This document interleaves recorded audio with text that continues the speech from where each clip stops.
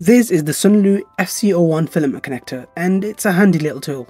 When you're 3D printing, you often end up with a lot of leftover filaments, and at first, these may seem insignificant, but with time that eventually starts to add up. They can either end up in the bin, or if you're lucky enough, they're used on a tiny 1 gram print like this tiny whistle.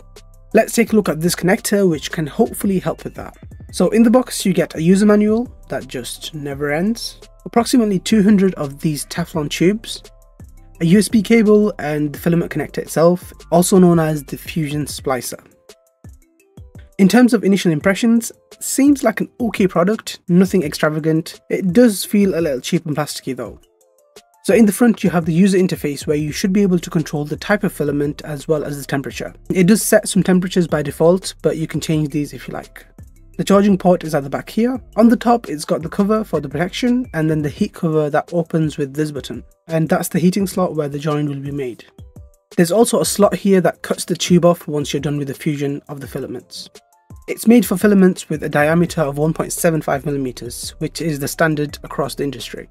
It can reach temperatures up to 240 degrees to help fuse those materials together. And it's not very big, measuring just 80 by 110 centimeters, so easily fits into smaller spaces. The first thing you have to do is plug it in, turn it on using the button on the user interface, find some leftover filaments, put the filament at a slight angle to help them fuse together. Get a Teflon tube and insert those from both sides.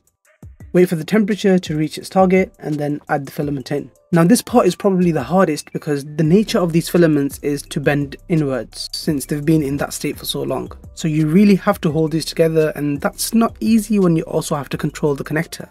Once you do manage to hold the filaments and then close the heating cover, it's recommended to hold them together, pushing slightly inwards for up to 7 seconds. The connector will then beep, and that's when you can take it out. Again, hold the filaments together because this will end up splitting as it tries to go back into that shape. Let that cool for a bit and then place them into this cutting slot to cut off the tube. And there it is. Now, even though that may look easy, it most certainly isn't. And it's not only me. Just a simple search on the Bamboo Handy app shows you that multiple people have had the same problems, and to assist with that, you can use some models they've created. Like this one, which holds the filaments in place before you place it in the heating slot. So I've managed to get these filaments connected in the end, but without these supporting 3D prints, it would have been impossible. So instead of the filaments going to waste now, you can end up with products like these, which is a squeezable travel cable organizer.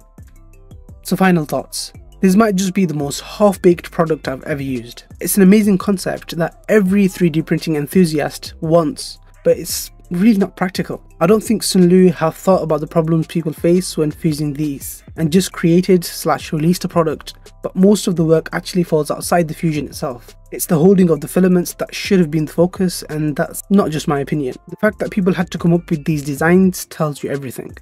The connector costs $45, which adds to the frustration. It's not meant to be some kind of a cheap budget fix. This is literally their premium product for connecting filaments. So I hope Sunlu can look at the feedback from customers and improve this product because there is so much potential. As always, leave your thoughts in the comments below. If you enjoyed the video, don't forget to like and subscribe. It really helps the channel grow.